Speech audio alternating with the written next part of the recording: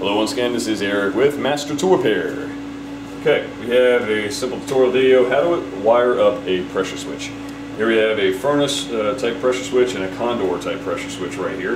And of course, just for the sake of this video, we have standard 3-prong or 3-wire cord.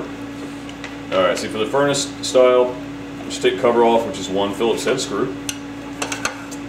You have 4 terminal blocks, and of course on the base, the green screws for the ground wires. Very simple to do. Both switches will be very, very similar. Here, as you look on your new switch, you'll see on the plastic block next to the terminals and the screws, you'll see motor and line. Of course, the 2 motor wires will install onto the top ports and terminals, and line or power cord on the bottom. Of course, you'll take your black and white, and from the power cord, attach it to the line terminals. Of course, it does not matter which black and white go where on the line blocks, as long as you do have black and white from the power cord going into the line terminals. Doesn't matter if it's black or white. And of course, install the ground wire on the base. On the other end, of course, which will be a separate cord, you'll do the same with the motor.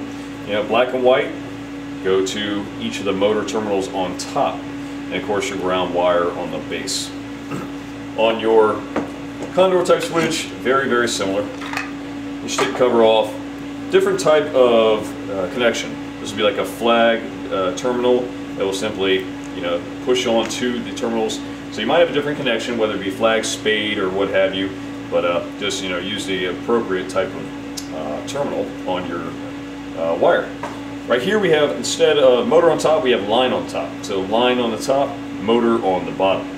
Of course, install black and white from the power cord and line, black and white from the motor cord, from your wall to your motor on the motor section. And again, it doesn't matter. And both switches will wire for 120 volts or 230, 240 volts. They wire for either.